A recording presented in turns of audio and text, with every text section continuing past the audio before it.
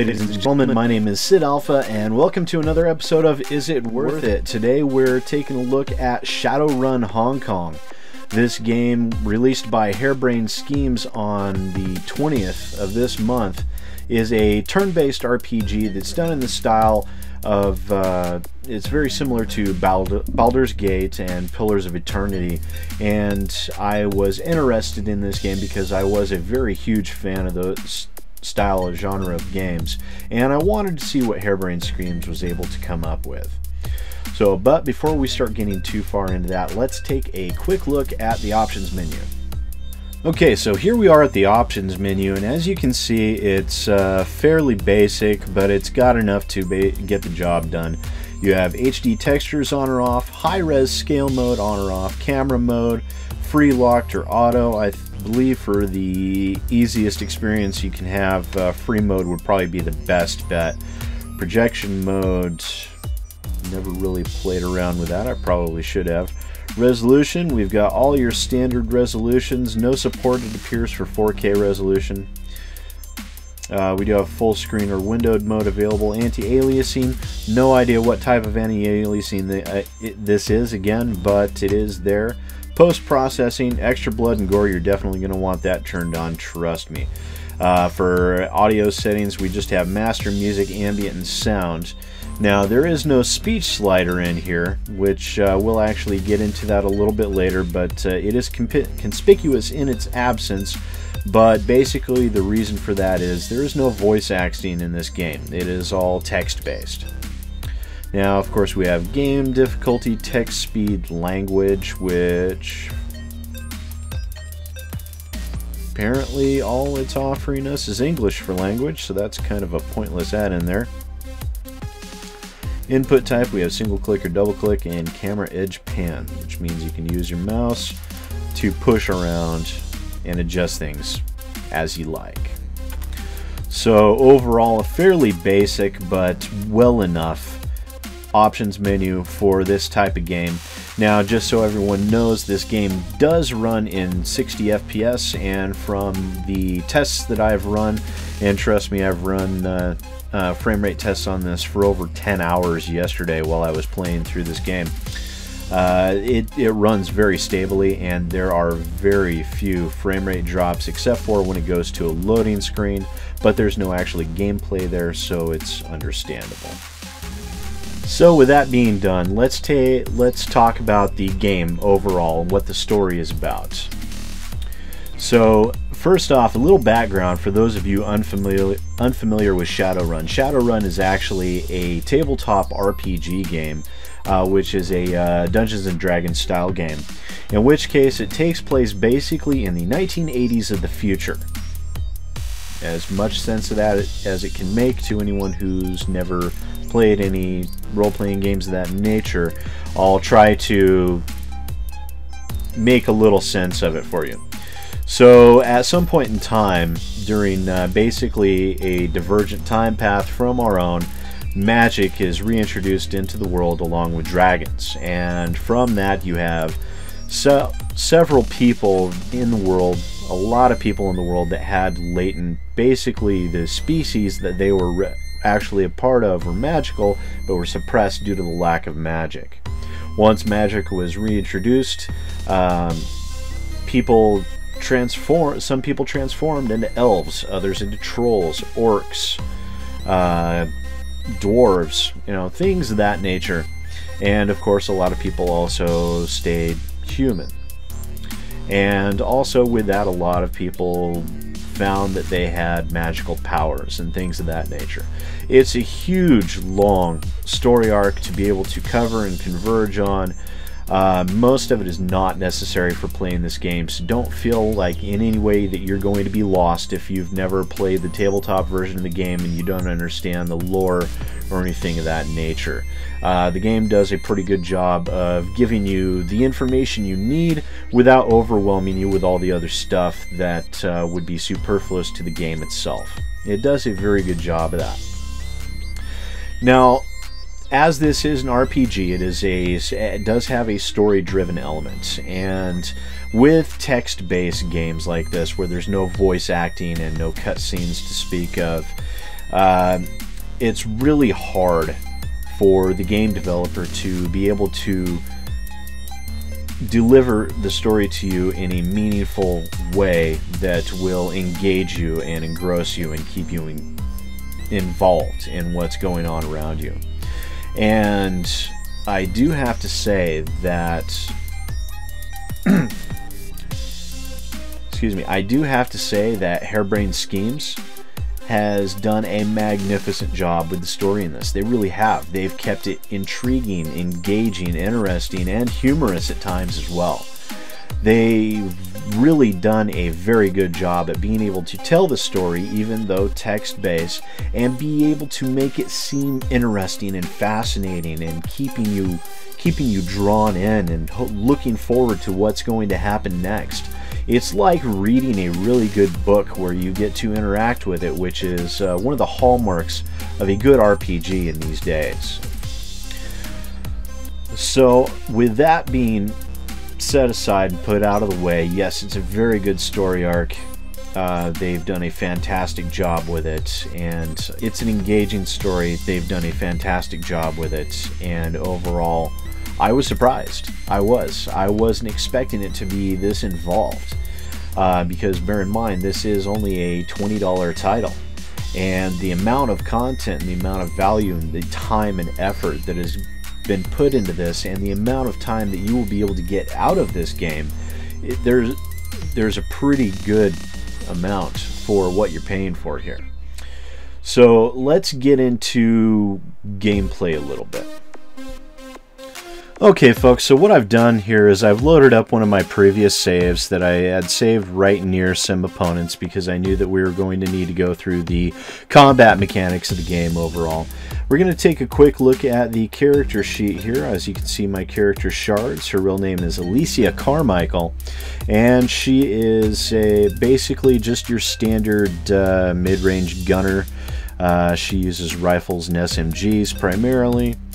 She's got a decent amount of quickness, and of course this game was actually saved several hours of gameplay back, and so naturally my character's stats are quite a bit higher than they are now. We also have in here Isobel, who is your Decker. Now, for those of you unfamiliar with it, Decker is this world's term for a hacker. We also have Gobbet, who is an Orc Shaman. She's basically the healer of the party. And then we have Duncan, an Orc security specialist. He's your tank, basically. Yeah, he's your tank. So there are characters, our players. These characters are your friends, and you will do quite a bit of conversing with them. But let's show you what the combat is like. We'll just pop into that because they haven't noticed us yet. Alright. So as you can see, this style of combat is actually very similar to what you'd see with XCOM or any of those style games. You have cover and ratings of cover that provide you with bonuses to defense. You also have your standard attack and special attacks, and then items or abilities that you can use over here on this side. We're actually going to switch over to the SMG here. Do a targeted attack. Well, that did almost nothing. Let's switch back. Go with a more powerful weapon. That did a little bit more. So as you can see, the combat is fairly basic in here. You will have to understand basic cover mechanics and get to know your special abilities, just because trust me, they will help you a lot.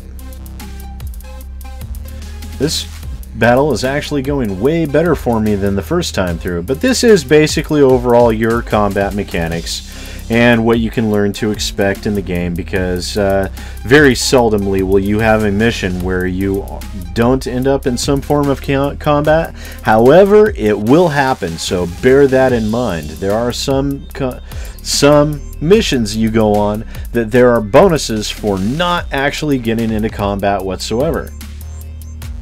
And then it automatically takes you out of combat as soon as you finish fighting.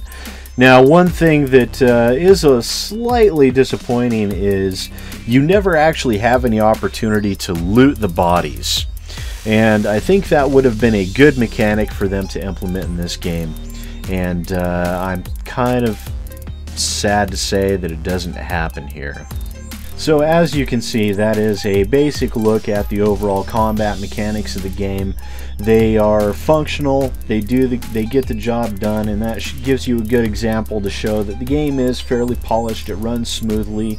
As I said, during the entirety of the game that I've played through so far, I have, with the exception of recording this, I have had fraps running, and it has maintained a steady 60 frames per second throughout the entirety of the gameplay with no strange drops or glitches in any way.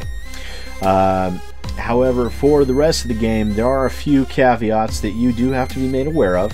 First off is the fact that there's no looting in this game, which is something that I really felt should have been in there and would have been a nice little add-on for your characters to be able to earn some extra cash outside of the flat payments you get for completing your mission.